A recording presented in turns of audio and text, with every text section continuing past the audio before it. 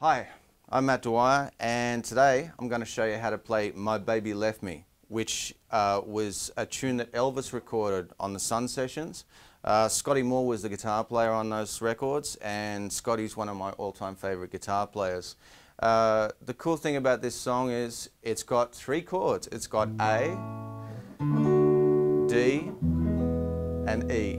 That's it. That's all there is to it. But we're playing the A up here. So we're doing that hammer-on the G string from the 5th fret to the 6th fret, which actually makes it an A7. But because Bill Black was playing on the double bass, we don't need to play the whole chord. Scotty didn't. The way Scotty played My Baby Left Me is actually played an A7 at the 5th fret and then an A major at the 2nd fret. So from a 7 just to an A major. That just is really effective right there.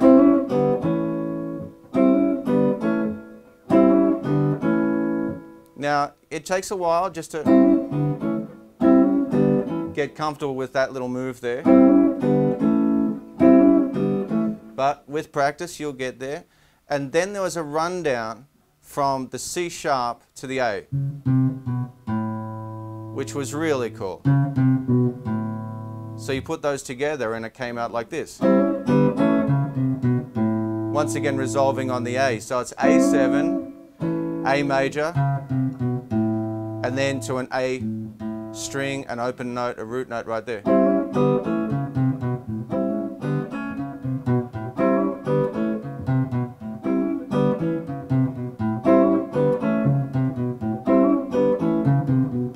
Now that's a really cool riff just on its own.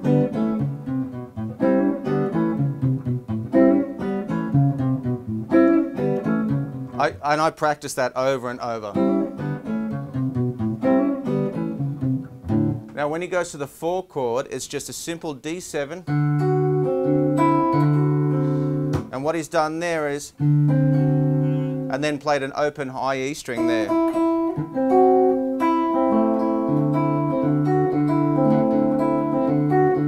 Scotty Moore did that a lot.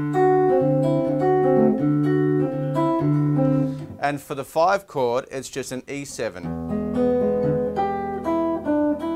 The only riff there is, when you play it with your little finger, it's G, E, D, B. So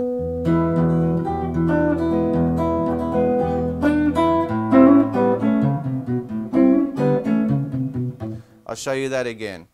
The other 2 chords are the D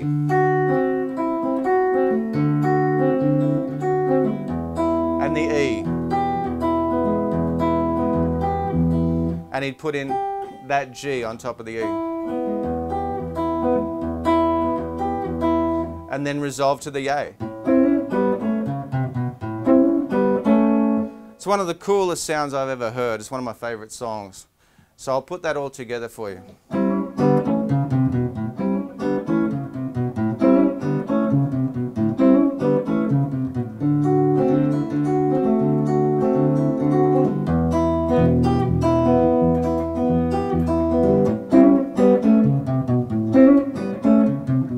I'll play that again, just because it's fun.